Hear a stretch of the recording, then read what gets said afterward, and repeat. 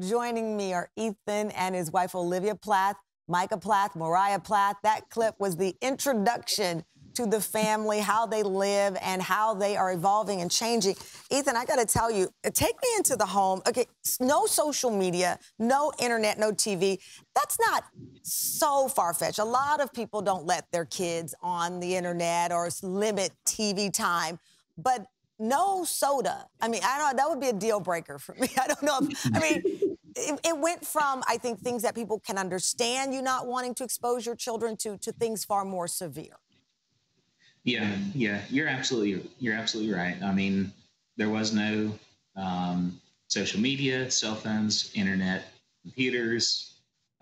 We had a landline from 1980, and that was about it. But no soda, no sugar, a lot of things that a lot of people wouldn't even think twice about.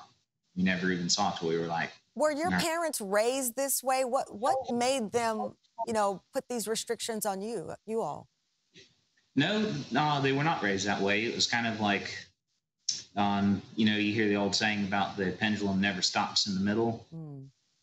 My parents were raised very differently, and possibly maybe out of their own hurt or their own life issues that maybe they hadn't dealt with. They thought that an answer to their problems was to go all the way to another extreme.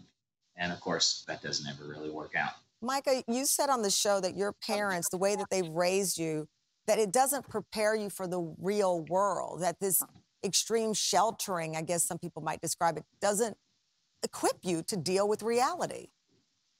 Yeah, it really doesn't. I mean, you look at the way we grew up, so sheltered, no social experience. At least we had a lot of siblings because we didn't have many friends. But just going from that to out in the world, especially on your own, with very few people to help you along the way, it is hard. Did you grow up telling them that? Did you grow up expressing this? I think about my 2-year-old. When I open the door, sometimes he just bolts to the door because he knows that there's a bigger life out there. Did you express this to your parents? No, not for a while. We didn't. We weren't very close. I, in particular, wasn't very close with my parents. So it took a while for, I guess when I started, growing my wings and starting when I was about 17 was when I started to express that to my parents. Moriah, what was difficult for you? I mean, I know we're going to talk about the fact that there's an estrangement now because of these strict rules, but when you were growing up, what was the biggest challenge for you? I would say all of it was the main challenge, but not being able to express myself and be me, and then just not having like a good relationship with my parents, which that was partly my choice, but I mean that we didn't have I just wasn't willing to follow the rules. So I don't know. Yeah. Even to this day, it's just like, because you had limited internet and TV, how did you know that there was something else out there? Because so often our experience, the community we're raised in, the environment, then when that's all you know, you may not be aware of how good things or how tempting things are outside of it.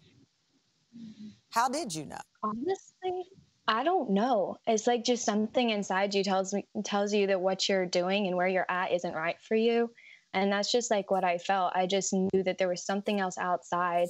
I mean, you'd be pretty naive even if you've never been outside of the farm. For me, you'd have to be extremely naive not to know that there's more out there. Micah, you have decided to strike out on your own. You want to pursue a modeling career, again, very far from the farm life that your parents wish that you would be living. Let me play a clip from the show. I'm just focusing on pursuing modeling.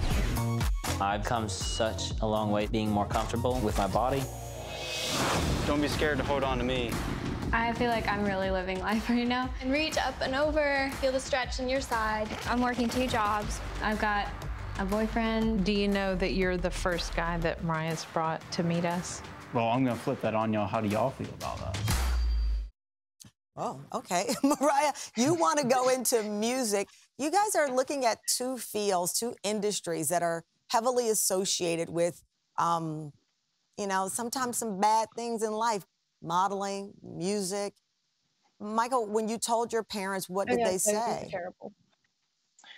My parents seemed supportive after a while. At first, you know, they were very skeptical. They did not think that was appropriate. Did they see the shirtless pictures of you with the abs out? What did they say?